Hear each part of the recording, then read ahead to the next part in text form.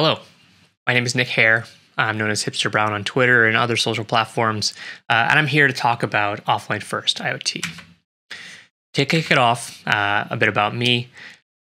I work currently as a staff software engineer on the front-end platform team at a company called Betterment here in New York City. I am an enthusiast when it comes to embedding JavaScript on hardware, as you'll learn a bit more about during this talk. And I've occasionally contributed to open source projects, both around hardware and not, and have also occasionally helped maintain some projects like that over the years. And finally, when I'm not tinkering on these types of home projects, I'm usually found climbing indoors or cycling outdoors, although this time of the year it's usually the former. And so let's start with a story about something that happened back in the summer of 2019. I had recently moved to a new apartment with my wife. As we started to settle into our home, we discovered a slightly annoying experience with the lighting situation in one of our rooms. So as you can see here, there's a diagram of the bedroom. And as you enter the bedroom, there's a light switch over here, but they don't control any of the lamps that are found over in this space, or even some that we could have put over here. This meant at night, especially, crossing a dark room to fumble around and turn on any of these sources of light. And after many stubbed toes, I thought about how I could solve this inconvenience. And so the first thought was, what about kind of dipping my toes into the smart home space? And I'd heard about it over the years, didn't have necessarily a reason or motivation to do so in the past, but now seems like a good time. And one thing that I didn't want to get into just yet, because it seemed like a larger investment, was kind of smart bulbs. And part of it was seeing diagrams like this, where it seemed way overcomplicated to need to speak to a device in my home after going through all of this, like having the bridge and having the light and having all this sort of setup. Even though I'm not setting it up and it's done by someone else, it just seemed like a little silly just to turn on a light. So I went with the kind of gateway device for a lot of people, the smart plug. It doesn't usually require a hub to set up in your home or batteries because it's plugged into the wall. And key for me, at least, was the ability to work with Apple HomeKit, because my wife and I both have Apple devices, and that seemed like the easiest thing to get set up with for us. And it pretty was. It was a zero fuss experience for the most part, and ended up working pretty well. But it wasn't done yet. So I could control the lamps with my phone or my watch or computer, but I still needed to have one of those devices on me at all times in order to do so. And that's not normally the behavior of how I use my devices at home. Like, I tend to try to set them down or not have them on all the time, and so I needed something else to help out with this. And I wanted to think about, like, what else could help me do this without having to rely on having, something on me at all times. And so I remembered these old commercials about the clapper as seen on TV. And I thought, that's kind of convenient to be able to kind of clap on, clap off. But I didn't want to go buy that device because it's bulkier. It wouldn't integrate with HomeKit, which is still convenient for its own reasons, outside of when I actually need to turn it on when I'm not near the bedroom.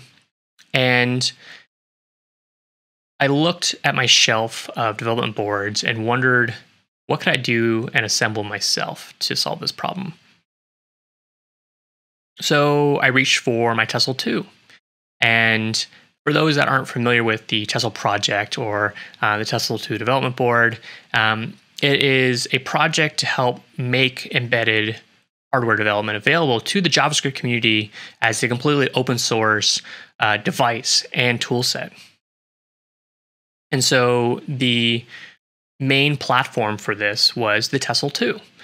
This device could run Node.js natively and communicate with hardware modules and sensors through the built-in JavaScript APIs, as well as take advantage of packages from NPM and help run like any other sort of Node server that you would expect.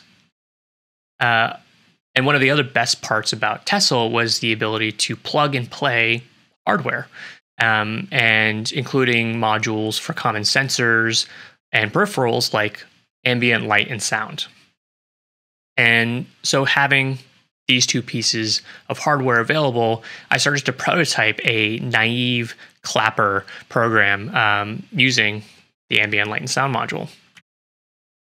And so I won't go over line by line, but the basics of this means creating a trigger level here that was fairly low, but not easily triggered. And setting that as like the threshold meant that I could listen for 2 quick events within a second of each other in order to simulate a clap, or at least kind of guess that that was a clapping sound. And so this worked fairly well. I was pretty happy with it. Good enough for me. But there was still the issue of now informing HomeKit of this. So there wasn't like a native API that I could hook into as a JavaScript developer until I found Homebridge. And so Homebridge is a open source Node.js project for integrating smart devices that don't natively support HomeKit, and it can be hosted on various platforms, including Raspberry Pi, which I also happen to have lying around on that shelf of development boards from some sort of previous event. And this was used to create my own hub or bridge device connected to HomeKit, so I could create custom configurations for myself. And so using the plugin template and documentation, I was able to build a switch that could represent my Tessel. And so the basics for this is a JavaScript class, and this includes some configuration coming in as it's initialized by Homebridge, including like this logger and some other settings that I wanted to allow through the Homebridge configuration. And so I defaulted to calling it my clapper. You could set a serial number, and I basically had it emulate a Tessel integration and created a switch service. And with this service, you can control the on characteristic, which just means it's a switch. It's on or off. Those are the 2 states for this type of service. And so I created that plugin and set it up on Homebridge, but there's still this missing piece because, how are they going to talk to each other? This thing living on a Raspberry Pi and this thing living on a Tessel, they're in the same space. They're on the same Wi-Fi network. How would I enable them to talk to each other? And so I had a couple options I thought of. So there's the option of the plugin itself on the Raspberry Pi polling, a server on the Tessel and constantly asking for, are you on, are you off, are you on, are you off? Like, just looking for feedback at all times. I could also do the opposite, where the Tessel just makes a post request to a small server running through the plugin on the Raspberry Pi. There's also kind of WebSockets that could be set up, where there's the server on the Tessel that the plugin could subscribe to for WebSocket information and share a connection. And I could also just use a remote service like Azure IoT Hub or Adafruit.io.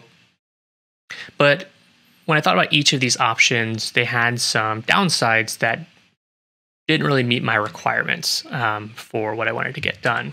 And so efficiency is important for something like this for me because it would be on all the time and it's running on fairly resource constrained devices, even if they are running, tiny embedded Linux. And I also wanted it to be resilient. I didn't have to be like messing around with this all the time. I really wanted plug and play. I really wanted to be able to deploy something and have it just live, as well as be able to work on the parts independently without having to rely on some sort of shared configuration necessarily. And finally, kind of along the lines of resiliency, was making it available offline. I really didn't want to need some external service or to rely on the internet always being up in order for this service to work, this experience to work.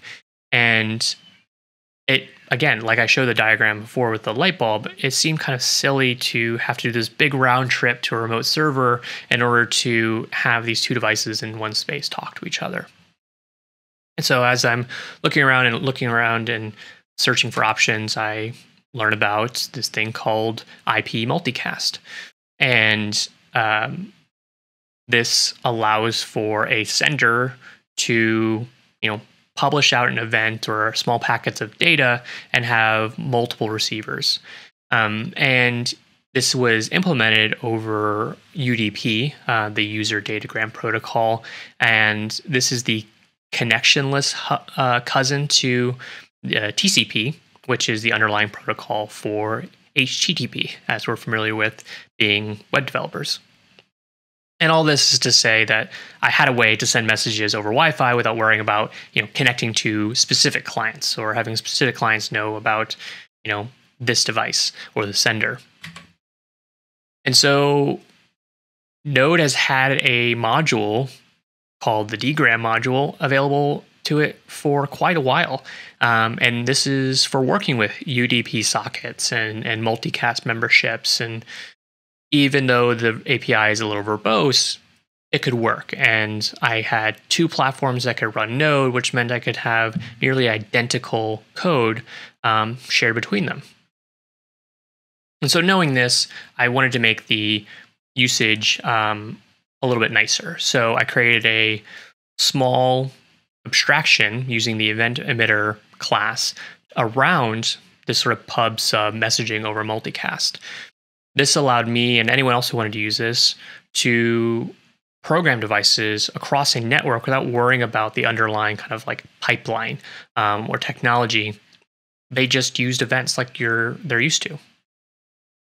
So deployed it to production, stuck this to the back of a dresser, had this thing working pretty well and pretty dependably, and they could operate independently. I could take the Tessel offline when I needed to. I could update the Raspberry Pi as needed without worrying about the two of them getting confused or failing over, because all they did was either push messages out into the air or listen for messages out in the air that seemed to match this event called clap.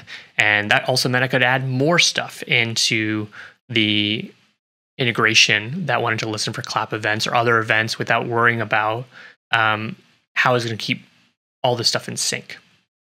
And so this was my first instance of creating an offline first IoT device within my home. And so I mentioned offline first IoT in the beginning because that's the title of the talk. But what is offline first? And so let's break down this term. I had originally learned about offline first back in 2013, a philosophy that discusses technologies and patterns for thinking about connectivity as progressive enhancement for web applications, allowing a productive experience while either underground or away from reliable internet access, and then allowing you to sync changes once you're online again. And making sure it's not communicated as an error. It's part of the experience. And we can see this available through APIs like Service Worker, IndexedDB, in kind of modern web applications today. So how can we apply this to the state of smart devices and the Internet of Things? If you ever followed this account on Twitter, you've seen stuff like this, where a cat feeder has a service outage. And so that means the pet can't be fed, or you have to break open the device in order to get the food out, which isn't a great experience. And What if your car was offline or was not accessible through the things you're normally used to using it through, because of a feature update that, wasn't aware to you, and how do you get around that? And outside of the convenience and reliability factor, there's still the security part of bringing devices into our homes that can, listen or emit events or, run code.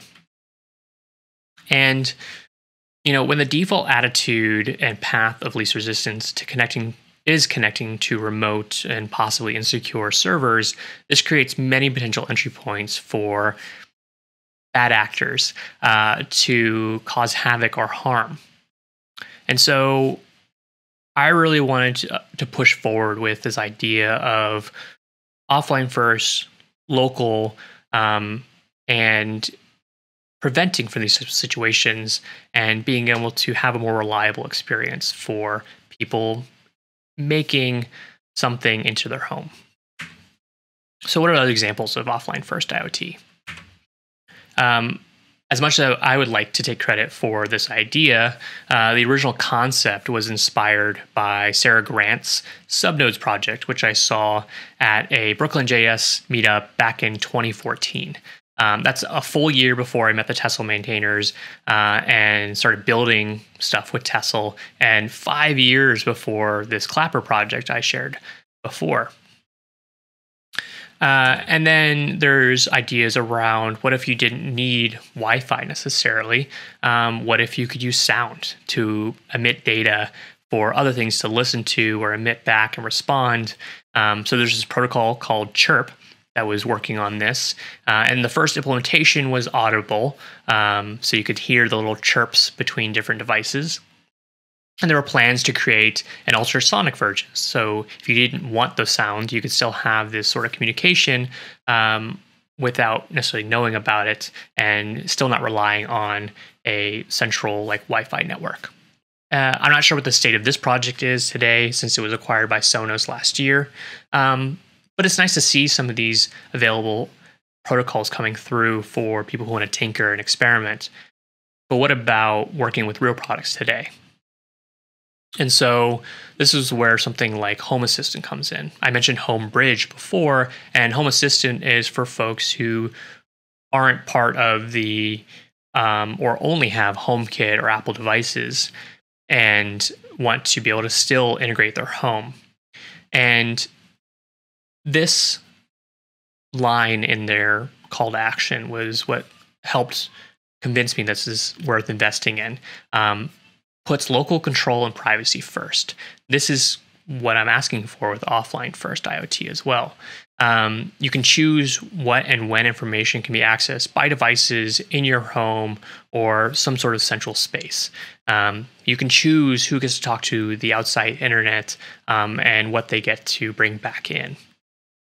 And one of the platforms around Home Assistant is called ESP Home.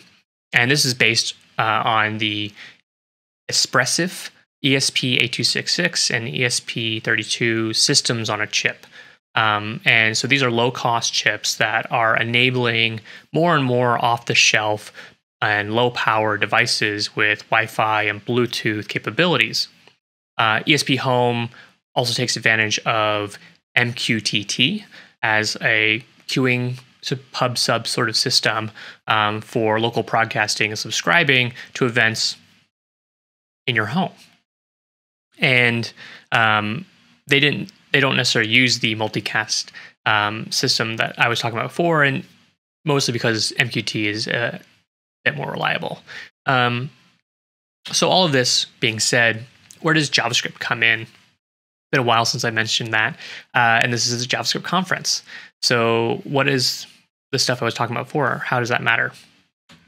And so this is where I like to talk about companies like Moddable, which make a super small embedded spec compliant JavaScript engine called XS that can run on these Espressif chips and a few other resource constrained controllers and dev boards. The core platform includes networking APIs for starting web servers and sending requests and enabling, UDP and MQTT, along with all the other normal like sensors and other hardware controls that you would want for this type of integration. And they're not the only game in town either. So there's JavaScript, which was originally created by Samsung and used by the Pebble smartwatch in order to embed JavaScript watch apps into something you wear on your wrist. This was a lot of fun to work with, years and years ago. There's also Espruino, which was kind of the first take on embedding JS on these ESP devices, along with their own custom boards that they've created. And I don't want to knock these projects because they've been out in the open for much longer. And the one caveat for a lot of them is that they provide a subset of the language, whereas Moddable has nearly everything you'd expect and want from JavaScript available on these small devices. And it's an incredible opportunity. And part of the opportunity is with a standard for embedding JavaScript on all of these systems. So the team at Moddable is part of TC53, which is a technical committee for standardizing JavaScript APIs on embedded systems. Since they're forming a couple years ago, they've now published ECMA 419 as the first spec for embedded systems APIs for JavaScript. This is incredible. In a short amount of time since creating, we now have something to work against for providing the same set of APIs across all these different systems. And it really goes to show Atwood's law at work. Any application that can be written in JavaScript will eventually be written in JavaScript, including on these tiny, low-powered wireless devices that can be anywhere. And so where does that leave us today? So this spec is just starting to be implemented by the Moddable team, and having a spec to work against is great because now more platforms can be created to support it. Hopefully we can see something from Espruino or JavaScript or anyone else who works within those ecosystems to support it. It would be just like sharing code across your browsers if you can share code across all these wider range of devices and hardware. And so things that I'm interested in exploring as I continue down this path is using the extensible APIs to experiment with multicast and UDP on the ESP chips. I want to implement the ESP Home API service for integrating with Home Assistant or anything else that can work with it. And then what I'd really like to see is a streamlined setup experience. So JavaScript developers are so used to doing things like create React app or being able to scaffold up something very quickly or have access to all these modules through a single command line. And that's not the case yet for Moddable. And I'd really like to see that mature over the years and help contribute towards that. Because that's something we focused on a lot at Tessel, and I want to see happen with this brand new community that's coming up. And I'd like for you to share your ideas with me. I appreciate your time. You can follow me on Twitter or read about some of my musings as I continue to explore this on my website, and have a great day.